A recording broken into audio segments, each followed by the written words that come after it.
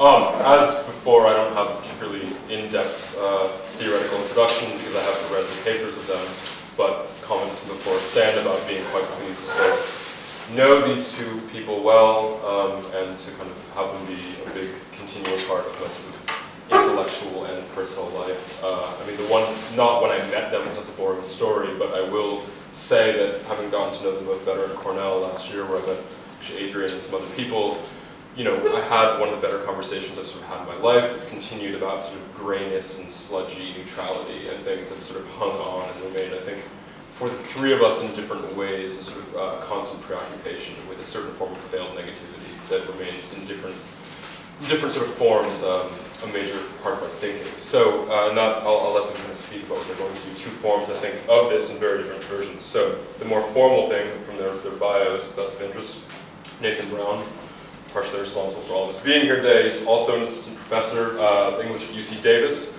where he teaches in science and technology studies and the program of critical theory.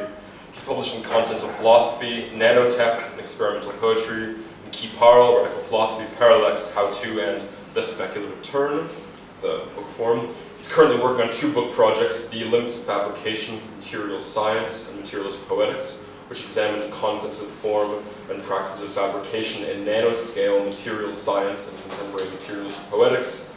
And on the more fun book, Absent of the Wax, Rationalist Empiricism, reconsiders the relation of rationalism and empiricism in light of recent challenges to Kant's critical resolution of this problem, with particular attention to contemporary French rationalism, Althusser, Badiou, Meillassoux, and various radical empiricisms, Peirce, Whitehead, and Deleuze. Nathan will be speaking first on the Lucidity, the Unliving, Crystallography, and Inorganic Poetry, behind me. And while I'm here, as for Alexei Kukulyevich, received his PhD in philosophy from Villanova. He's currently a researcher at the Jan van Eyck. His publications address the work of figures such as Althusser, Deleuze, Badiou, and Jacques Rancière. He's the co-founder of Machete, a collective experiment attempting to engender critical points of antagonism within the contemporary artistic conjuncture. He's also working on a book about the subject of critique that focuses on a form of subjectivity produced through the immanent activity of critical thought that is, strictly speaking, unlivable. Other current researches include awkwardly phrased on my part, other current researches concern theoretical import of suicide, pessimism, and dandyism. On that note, I will not go into his dandyism, which is a separate issue, but he's also half of the now burgeoning two-person theoretical artistic movement, with the other half being me, called the New Pessimism, which is going to sweep Europe, importantly. But in the meantime, before that happens, he's also the artist Ludwig Fischer. And Alex's paper today is just simply called Notes on Lifeless Matter. So, welcome to all.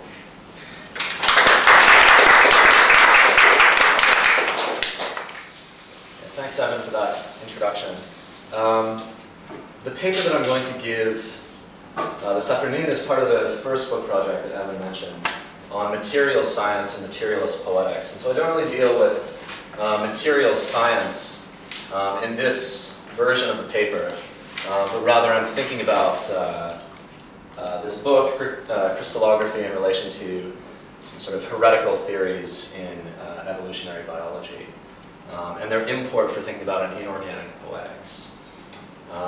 So thanks again to Petar and Tomislav and Mama for having us all here. The paper is called The Lucidity of the Unliving, Crystallography and Inorganic Poetry.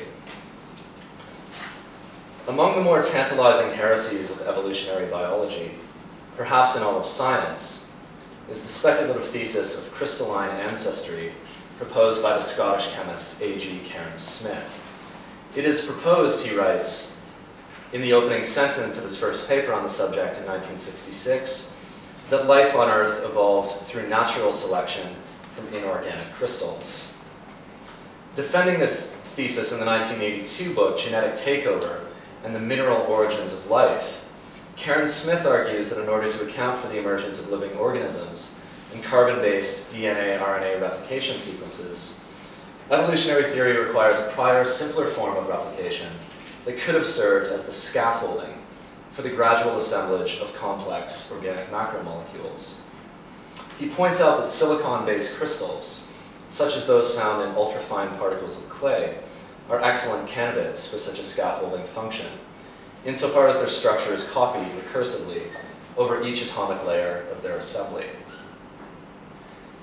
Because inorganic crystals spontaneously develop flaws in their structure, which are then replicated over subsequent layers of growth, Karen Smith points out that crystal growth involves a principle of variation and the capacity to pass on heritable traits. He stipulates that the transmission of such heritable traits might be considered a form of genetic information. The theory of crystalline ancestry is based on the possibility that physical properties of these differential structures might then constitute a basis for natural selection. In other words, certain forms of crystalline organization might be more transferable and more conducive to replication than others. These particular variations among crystal structures would therefore have a selective advantage in terms of the probability of their replication. For example, crystal structures that are relatively stable, yet also somewhat brittle, would propagate more widely in stream beds, where currents would cause such crystals to fragment and travel downstream, replicating their structure elsewhere. A structure that was too fragile would disintegrate entirely, while a structure that was too stable would resist fragmentation altogether. But a structure which was somewhat brittle, yet relatively stable, would break into fragments that would retain their organization as they traveled downstream, replicating that organization elsewhere. The crux of Karen Smith's argument is that the presence of organic molecules, which might bond to these crystal structures, could influence their patterns of propagation and selection. The presence of organic molecules could induce differential patterns of crystal growth, and these molecules might therefore become integral components of replication sequences. Fragments of organic molecules may have aided the formation of structures advantageous to propagation and selection, in such a way that the replication of these molecules itself became a selective advantage. From the replication of simple amino acids, more complex organic macromolecules such as nucleotides and lipids may thus have co-evolved with crystal structures through processes of selection. This co-evolving replication of inorganic crystals and organic macromolecules would continue until crystal replication was no longer necessary to organic replication. This is the point of what Karen Smith calls genetic takeover. Having gradually co-evolved their own processes of selection and propagation, organic macromolecules would cast off the ancestral crystalline scaffolding that enabled their evolution, and more sophisticated biological mechanisms of DNA replication and protein synthesis would eventually develop. According to Karen Smith, quote, "So much had to evolve before our genetic material could have been made, that there must have been some other genetic material to have supported that evolution. The present position of nucleic acids in the metabolic scheme," he argues, "can most easily be interpreted as that of a usurper that had come late onto the scene." So you can think of this not only as a theory of genetic takeover, but as a theory of regicide, right? You can imagine this staged as, a hostile corporate takeover film, or as something like Macbeth. Although Karen Smith's work is cited approvingly as a promising and ingenious if partial theory by Richard Dawkins and Daniel Dennett, it nevertheless remains speculative and controversial. But regardless of whether it is eventually refuted or proven correct and whatever lacunae it contains, the theory of crystalline ancestry is nothing if not appropriate to the contemporary scientific context in which the fields upon which it relies and draws together, evolutionary biology and crystallography, have been undergoing their own coevolution over the past 70 years. As evolutionary theory has merged with molecular biology, and as the latter has pursued the reduction of life to physical chemistry, it has increasingly been the case that the efforts of molecular biologists to understand the structure and function of biological macromolecules, like proteins in particular, have relied upon techniques borrowed from the study of inorganic crystals. The emergence of molecular biology in the 1930s was substantially enabled by X-ray crystallography, a technique for determining the position of atoms within crystal structures by passing X-rays through them and analyzing the diffraction patterns caused by the interaction of radiation from the X-rays with the regularly organized electrons in the crystal's periodic lattices. And in order to apply this sort of structural analysis to biological molecules, they first have to undergo crystallization.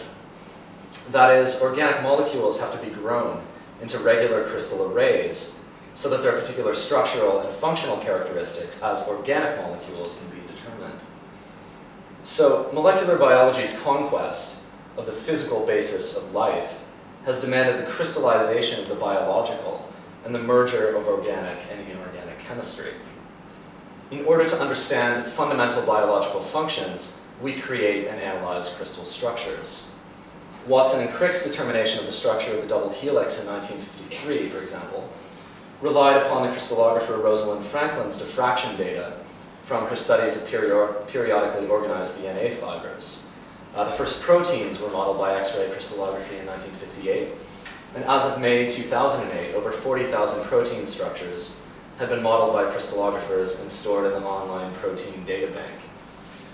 Reflecting upon the relatively recent modeling of the ribosome in a 2001 editorial entitled Wither Crystallography, the journal Nature noted that, quote, "The crystallographer's credo that you cannot understand a protein's function without knowing its structure now pervades all of molecular and cellular biology," unquote. From the opposite perspective, one might also add that since the basic geometrical properties of inorganic crystals were more or less understood by the late 19th century, it is molecular biology that has provided crystallography with its raison d'etre over the course of its recent history, effectively expropriating its technical capacities and its research programs. The coevolutionary collusion of inorganic crystals and biological organisms, the chiasmatic intertwining of biology and crystallography.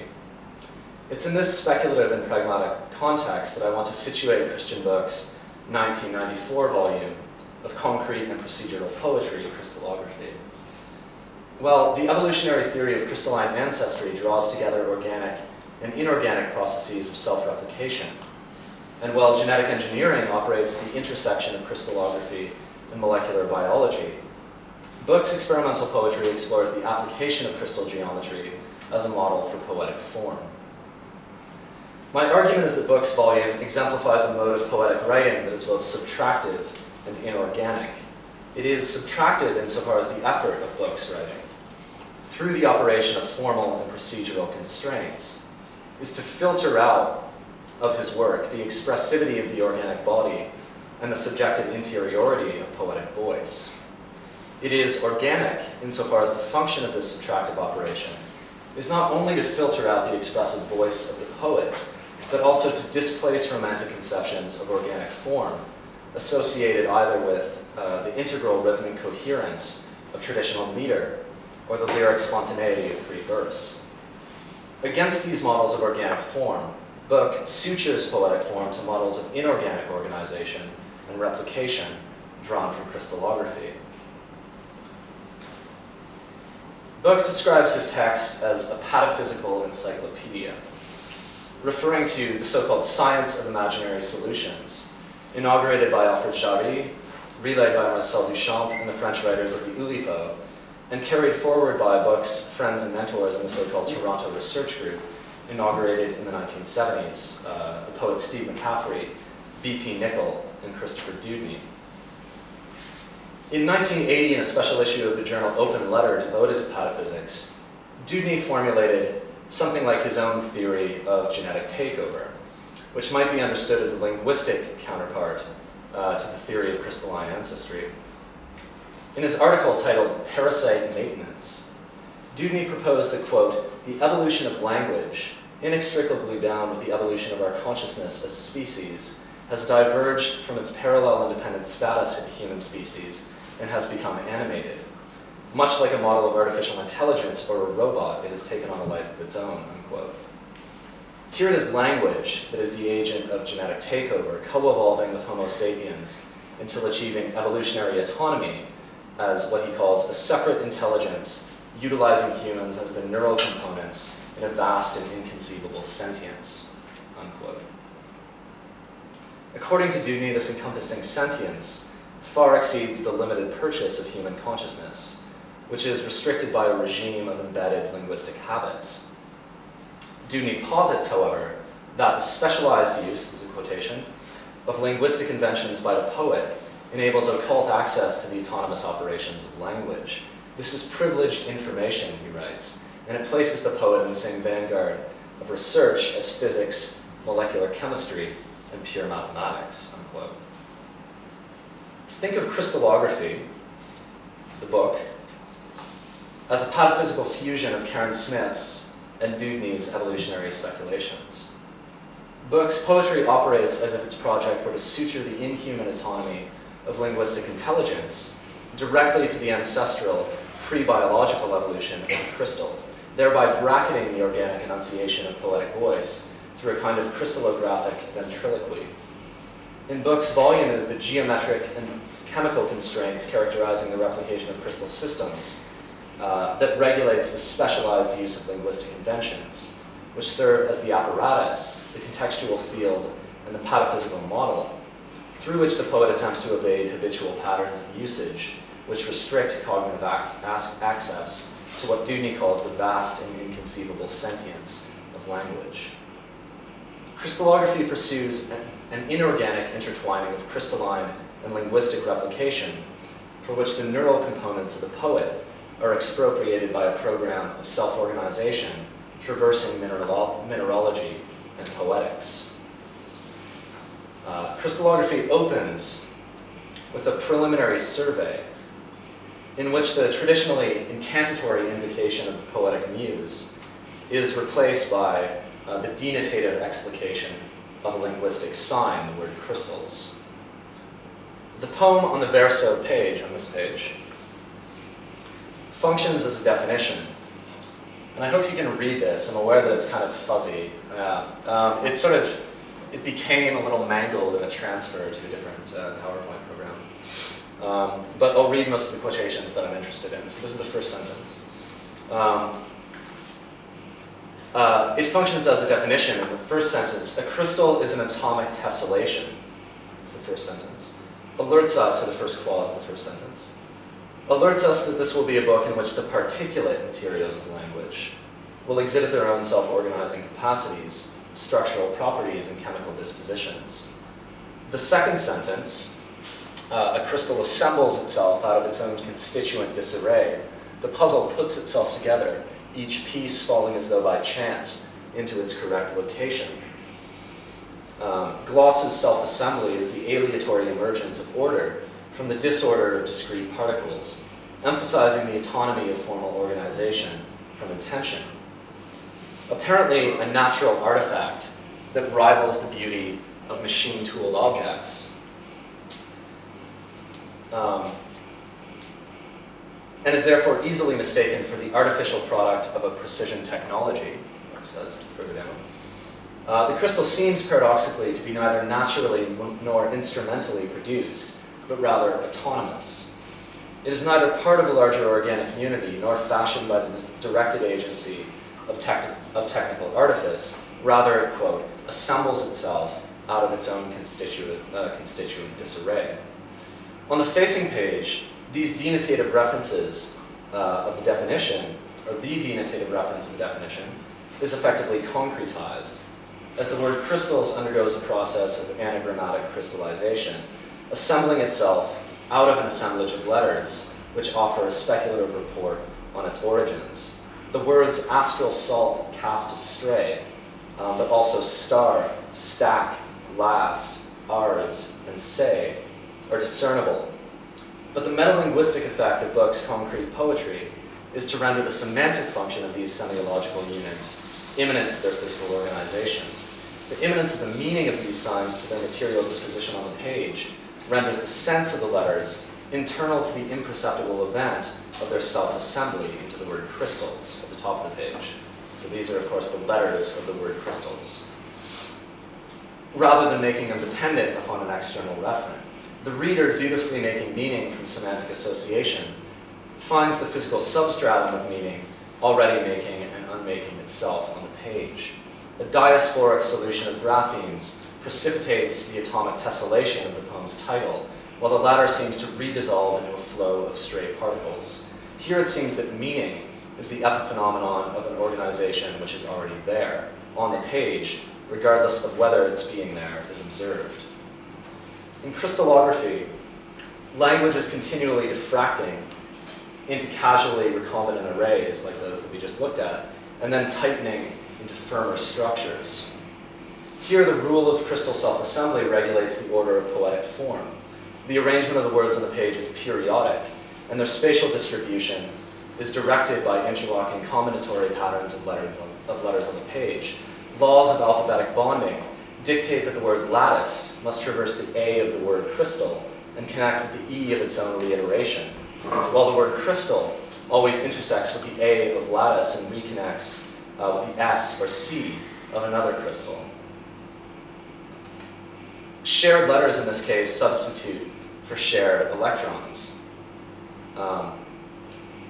occupying what Book calls sweet spaces between words, between atoms, in among them strong bonds. Crystals partition space with intersecting arrays of parallel lines, writes Book on another page.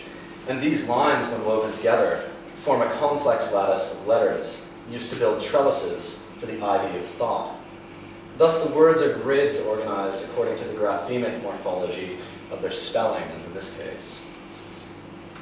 Snowflakes in the book spell themselves out as they fall. The letters from which words are assembled are themselves revealed by microscopic analysis to be the products of crystal replication. And the innate crystalline structure of these letters propagates the formation of graphemic fractals, as in the case of this K fractal.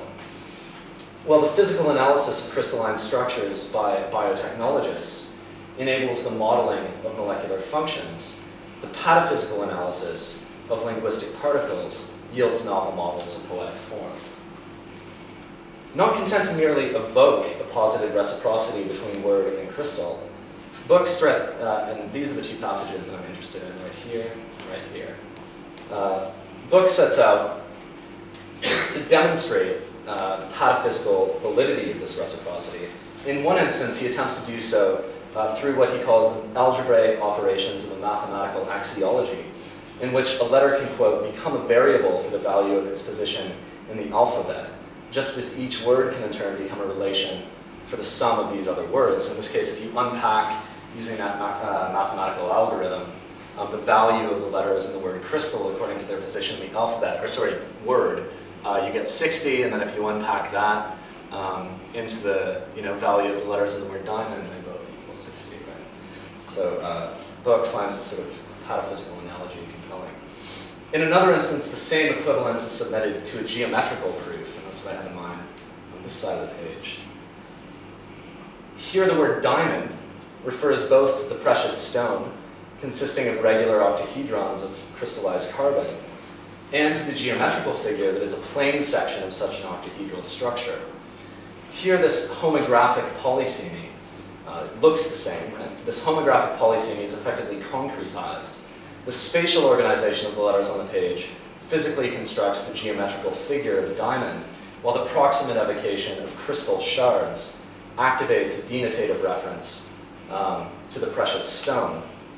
This doubling of the cumulative function of spatially organized graphemes, whose value is at once concrete, a diamond, right, the geometrical shape, and referential, the precious stone, etc., itself mirrors the double meaning of the written word diamond, extending and amplifying the ambiguity of the word's meaning into the ambiguity of meaning per se, the uncanny co-constitution of semantic and material qualities of language. Book's work contributes not only to the pataphysical tradition stemming from Jari, but also, more specifically, to a line of geologically oriented poetics traceable from Craig Dworkin's recent treatise on tectonic grammar, back through the work of Robert Smithson, to William Carlos Williams' mid-century long poem Patterson, or to the second volume of Charles Olson's Maximus poems, a tradition for the most part of American poetry. Give me geology, Olson states in a series of lectures shortly before his death. Then we don't have to worry about soft human history. Steve McCaffrey describes the orientation of his major concrete poem Carnival as geomorphic, treating linguistics as akin to plate tectonics, activating linguistic fault lines, cracking open semantic geodes, and operating a realignment of speech, like Earth, for purposes of intelligible access to its neglected properties of immanence and non-reference. Christopher Dewdney's contribution to this geolinguistic tradition, his 1973 volume, A Paleozoic Geology of London, Ontario, deploys the figure of the fossil as a semiological model. Devoid of perception, the book opens, the blind form of the fossil exists post factum, its movement planetary, tectonic. The flesh of these words disintegrates. The fossil is pure memory, writes Dewdney, as devoid of perception as an engram, a state of semiological immanence requiring no readout. As a radically unintentional inscription or trace of a biological body, the fossil does not index the organism's autonomous agency, its affective expressivity, or its communicative desire. Rather, it indexes the bare fact of its physical existence through the trace of corporeal morphology. McCaffery reads Dewdney's fossil as, quote, an ellipse in strata, whose extrapolation is the linguistic sign in its state of non-signification, unquote. Crystallography radicalizes this geological semiology by modeling the autonomy of linguistic production upon the crystal's immanent storage of information through its processes of replication. If a fossil records the residual trace of an absent organism's past existence as information, crystal replication involves the autonomous production of information prior to the existence of any organism, whatever. If poets like Olson, McCaffery, and Dewdney cite geology as a semiological figure of poetic signification, Book literalizes the system of analogy this implies by engaging mineral chemistry as a system of formal constraints regulating the physical construction of the poem. In Emerald, for example, the reference to mineralogy becomes directly structural, as words for elemental components are concretely deployed in the composition of linguistic molecules. Here, the chemical formula for beryl, which is Be2Al2Si036. Right, the mineral, which is called emerald when it includes trace amounts of chromium,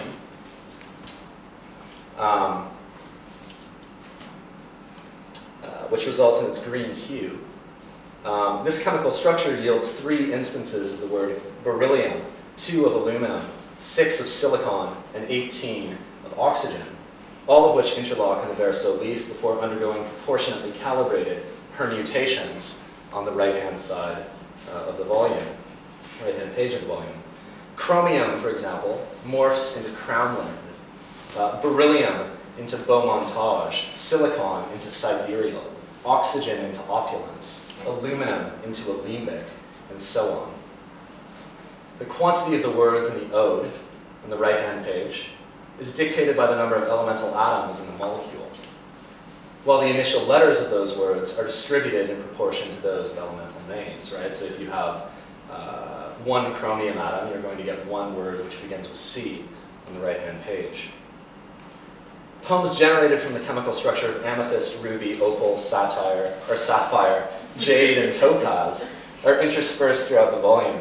I don't know what the chemical structure of satire is.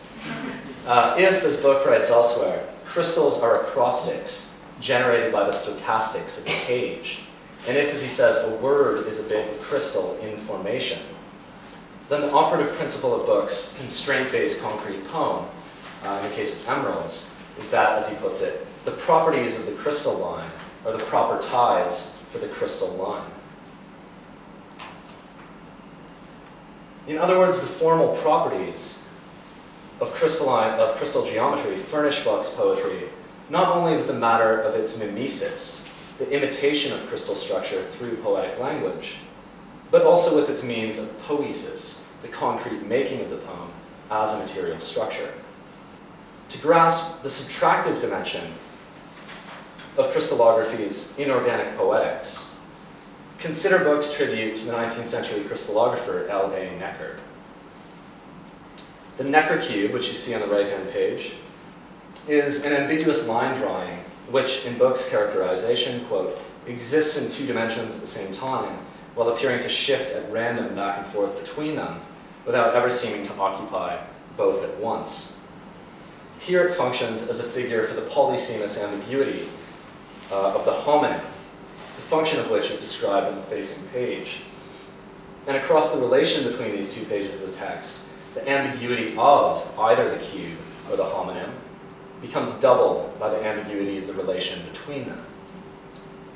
As the reader's attention flickers between the contextual domains of geometry and semiotics, if the cube, as Book writes, emulates the form of a photon and the structural ambiguity that it incubates, the sentence, "light is not heavy," through its double reference to illumination and relative mass, functions as a polysemic linguistic instantiation of the photon's quantum pun, as Book puts it. At the conclusion of the final sentence on the right-hand page, the semiotic stakes of this kind of polysemous play become more clear. In this case, it is the syntactical position of the word meaningless which doubles its meaning. Its contextual occupation of a determinate place within the sentence traps the word within the field of its own reference. Because it is the word at the end of this sentence, the semantic meaning of the word recursively cancels itself out through its reflexive application. And because the meaning of the sentence, I should say, is that the word which concludes it has no meaning, that word becomes meaningless through the self-reference of its own meaning. Quote, "Delicate words simply dissolve when immersed in their own meaning," Book writes earlier in Crystallography. But in this case, the solubility of semantics precipitates the material obduracy of the word's physicality. Because it comes to mean nothing, we notice the word's intransigent occupation of physical space, the meaningless absorption of light by the black pigment of the ink marking out its constitutive graphemes. The transparency of the word's semantic reference is thus contaminated by the opacity of its material existence. Notably, the word does not dissolve, but its meaning does, undergoing an auto-subtraction along with the hermeneutic reflex of its reader. This subtractive register of the poetics of crystallography functions as a trap, albeit one into which only the most careful reader can properly fall. If we notice the manner in which the physical being of the word meaningless becomes manifest in the poem I've been reading, what we notice is that our capacity to make meaning, to read signs, has been enlisted by, expropriated into, and then erased by the organization of a semiotic apparatus. The supposedly subjective interpretation of meaning is first constrained, captured, and then canceled by the operations of a formal system. In the note titled "Lucid Writing" that concludes his volume, Book explains that, quote, "While the word crystallography quite literally means lucid writing, this book does not concern itself with the transparent transmission of a message, so that, ironically, much of the poetry may seem opaque. Instead, the book concerns itself with the reflexive operation of its own process, in a manner that might call to mind the surreal poetics of lucid dreaming." This quotation from this note at the end of the book. The relation between crystallography and poetics in Book's volume is pataphysical rather than analogical.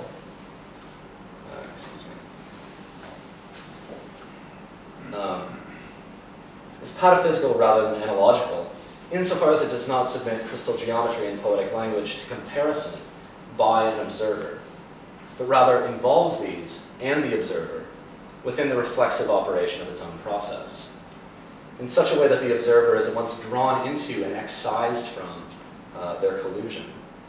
What I am calling the lucidity of the unliving is this properly autonomous reflexivity which, as the theory of crystalline ancestry implies, should be thought as the inorganic medium of replication and reproduction within and through which living organisms come into being.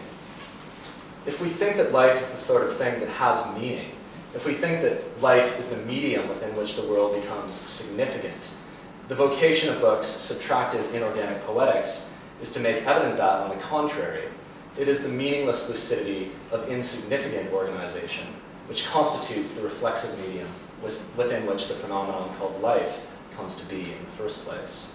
A crystal, Book writes, is, quote, "the flashpoint of a dream, intense enough to purge the eye of its infection, sight." Far from rewarding a perceptual faith in the phenomenal or hermeneutic capacities of the organic body or thinking being, the crystal subverts the organism's perceptual faculties, along with its registration and production of significance, while capturing its neurological functions within an autonomous dream of the objects reflexive replication.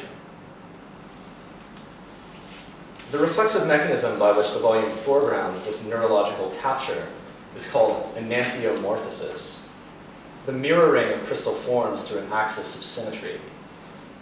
In this table of crystal systems for classifying letters of the alphabet on the basis of axial symmetry, book catalogs all the symmetrical axes around which letters can pivot. So for example, in the register of the orthorhombic, right, we have H and I, which have 3 axes of symmetry, etc. So he catalogs the letters of the alphabet according to the same axiology which is used for cataloging crystal symmetry. On the previous page, we learned that, quote, a vertical axis makes enantiomers, mirrored forms. Enantiomers of both B and D, but also P and Q. Just as a horizontal axis, right, makes enantiomers not only of B and P, but also of D and Q.